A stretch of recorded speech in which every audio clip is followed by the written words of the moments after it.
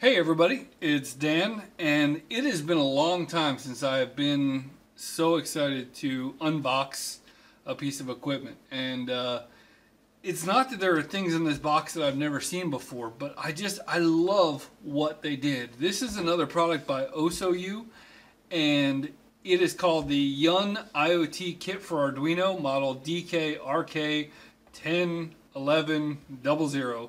Made in China, and I have not opened it, but what I thought was that I was browsing Amazon just looking for different stuff, like what have I not seen, what's out there, what's cool, what's unique, and I came across this kit, and the idea of it is that it is like an all-in-one smart home kit. And so basically you can put all these little sensors in this mini, I would guess it's like a laser cut wooden house, and see how all these things interact, and I absolutely love that idea. So let's crack it open. We open it, and ooh, okay. So, oh, all right, this is exciting. So what we have here is a list of all the stuff that comes in it. It comes with a Mega 2560, which I'm a fan of.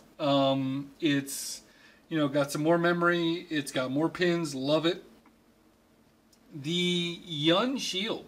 I've actually never used a Yun Shield, and I'm going to be honest with you, I don't really know what a Yun Shield is, but I'm guessing, and maybe it's called Yun, I'm guessing it has something to do with Wi-Fi or network connectivity. I don't know, we'll find out. RFID modules, I'm super into RFID, ultrasonic, I2C display, some LEDs and servos, and motion detector, and a photoresistor, and just all kinds of fun stuff in this box. So let's see what we got. First of all, we have the pièce de résistance. We have the Osoyoo Mega. And I've bought a lot of different clones before, and they've got their screen printed on the back like that. That's a quality touch. Nice, I guess you'd call that like a solder mask or something like that. Yeah, the board feels good. Everything looks like it's soldered on there well. It's clean. Yeah, happy with that. I love these things, these little relay modules. I have them in single units, 2s, 4s, 8s. Great. This looks like a little breadboard. Yeah, there's a breadboard power supply, so basically you can pop this thing on the breadboard, and then you get a barrel jack connector so you can power your breadboard that way, and a little on-off switch and a USB port and all that stuff. Very cool. So this thing here, yeah, I mean, judging by the antenna, it's Wi-Fi. Ooh, Wi-Fi and Ethernet. This is very, very cool. I don't even really know what I'm holding, but I'm excited to hold it. Yeah, I don't know. I'm geeking out over this thing here. This I'm gonna have to do some research on this because I honestly don't know what it is, but it looks to me like it is an Ethernet and Wi-Fi shield, which is pretty sweet.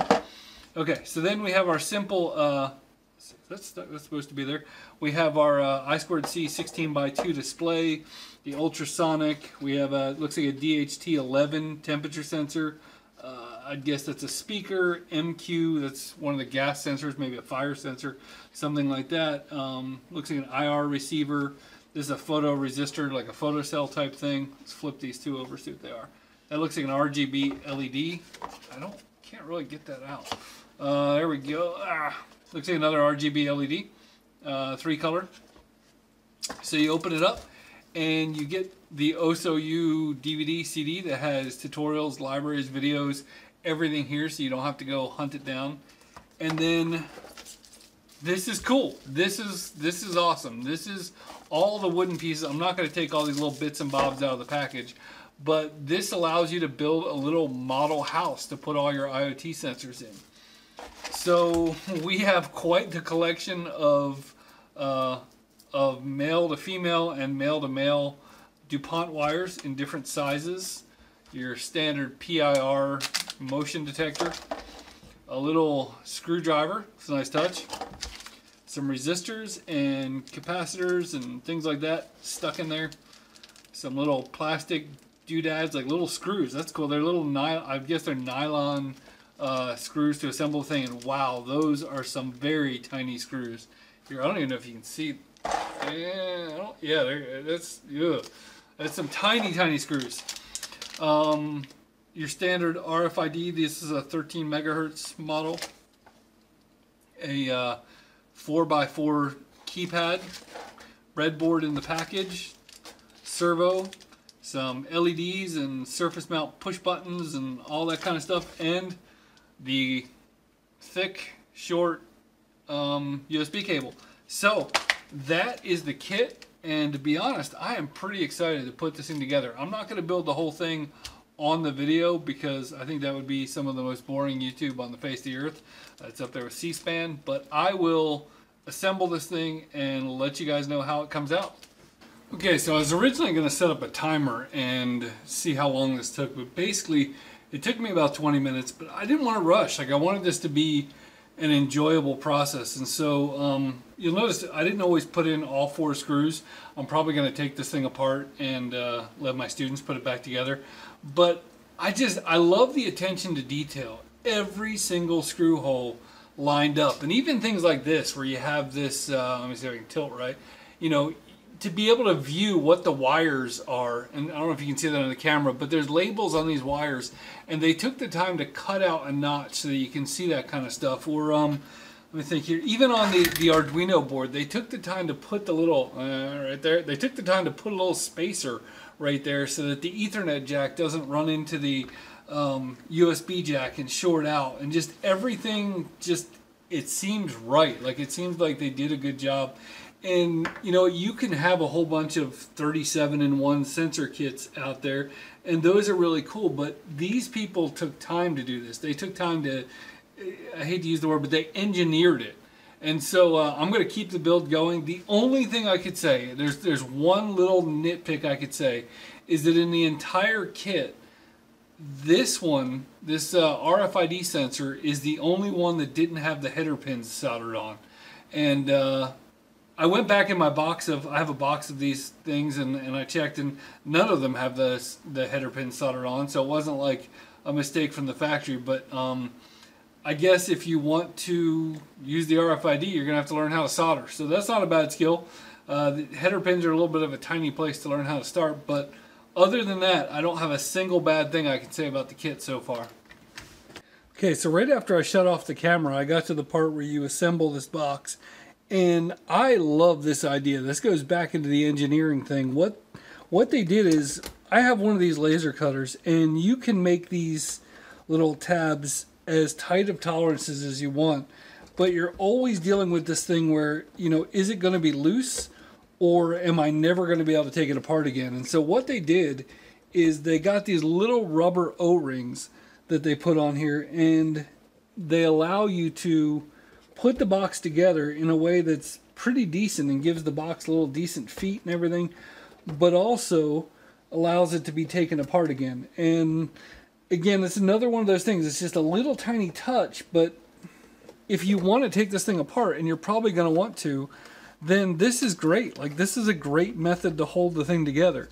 And I can't say it enough. I'm a fan. Okay, I'm going to show you something that may scare you a little bit. Make sure you're seated. Make sure you don't have a drink in your mouth or anything like that. You ready? 3, 2, 1. That is a lot of wires. I'm not joking. That is a lot of wires. I have big hands, and so for me, getting down in some of these spots was a little tough. But the wiring overall, it wasn't bad. And if I wasn't taking this apart, I might have tried to zip tie all these things together.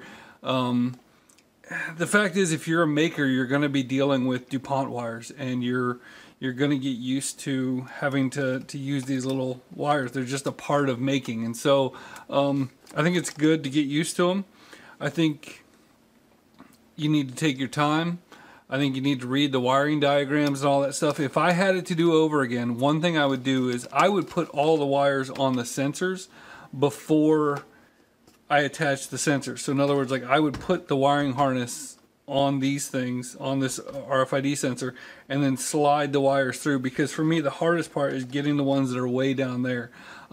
It's not undoable. I did it with my hands, used a flashlight, had this, and it wasn't bad.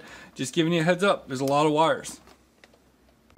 Okay, it is done, and so before I take you over to the unit itself, I wanted to show you the tutorial that comes on the disc. There's some basic information about how to use Blink and all that kind of stuff, and they give you an overview of how Blink works, how to download the apps, how to connect it and get started with a basic LED and all that kind of stuff. So it's really well thought out. If you come down here and start looking at them, basically, well, I just showed you the LED a little bit. You know, you get the idea of the buzzer. They're starting you from basically wiring it one item at a time, putting it on blink, and they tell you, you know, what needs to be connected where. And one of the things I like about this kit is that it doesn't reuse the pins. If you buy a typical Arduino starter kit, a lot of times what it's going to do is it's going to hook everything up to pin 7 or something, and then just combining the sketches becomes a little bit of a pain. So what they've done is they've thought of that in advance and are using unique pins for every single thing that you have. And so they go down here, they give you the blink sketch and tell you how to upload it, tell you what widgets to add and all that. So that's all really cool. It's kind of funny when you get to the let me come back up here.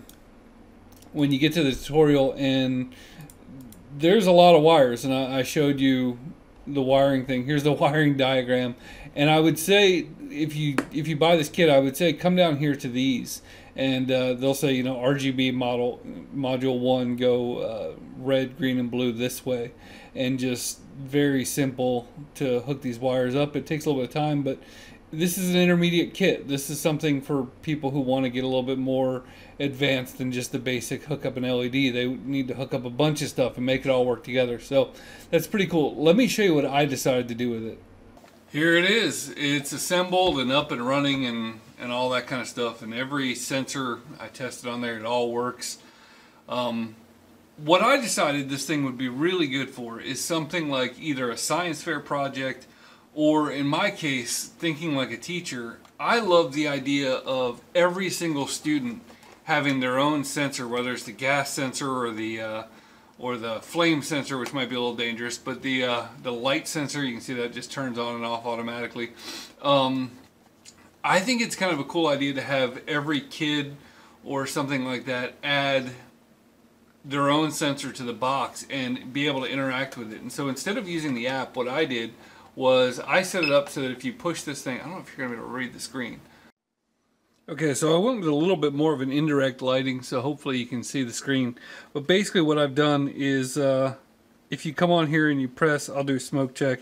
You press number 2, you get a smoke check and it says that it's clear, or a fire check and it's clear. 3 will tell you the temperature, 79 degrees, 40% Fahrenheit. This one will tell you the light level, which, let's see if I can. Workbench lights on. So we're at 116 now. Let's see what happens if I do that again. Number 4, we're at 120 with my workbench lights on. Here you get the distance of the ultrasonic sensor. If I were to come over here and press 5, 3 centimeters, 15, 8, you know, whatever. So the ultrasonic sensor works. Let's see, 6 is checking for motion. I moved the box as I pressed it. 7 is kind of cool. It's the Rfid sensor, so if you come here and press 7, it'll tell you in this situation that it found Dan, and it moves the servo. If I press this one, it'll tell me access denied because I didn't have the right card. So it's a very cool kit, and what I like about it is that you can basically use any type of sensor. You can mix and match, and you can play. I didn't do anything with the relays, but I did test them that they work.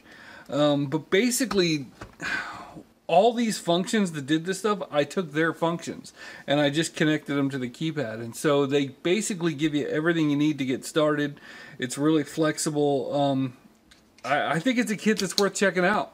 Now, one of the things I think is really cool, though, is as I was building this kit, I reached out to the developers of it and just talked to them. And they're really cool guys. And like I said, I was really impressed with the way they built this. And I wanted to kind of know where they were going with it, because I heard some rumors that they're releasing a new version of the kit, and what they're talking about doing is building more wiring harnesses to make it a little bit easier and neater to clean the things up. They've talked about getting away from the Arduino Yun and doing an ESP8266, which I think is a really good move.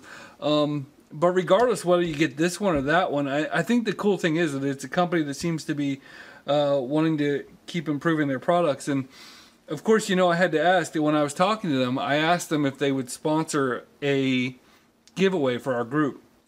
And what they decided to do is they decided to give us one of the robot kits. And so I'm going to do some links and I'm going to show you how to sign up to win one of the robot kits that this company makes, that Osoyoo makes. And so get online, sign up. You only have a couple days to do it. And if you click the subscribe button and you click that little bell, you'll be the first to know about these type of contests. So thanks for your time, and I will see you in the next video.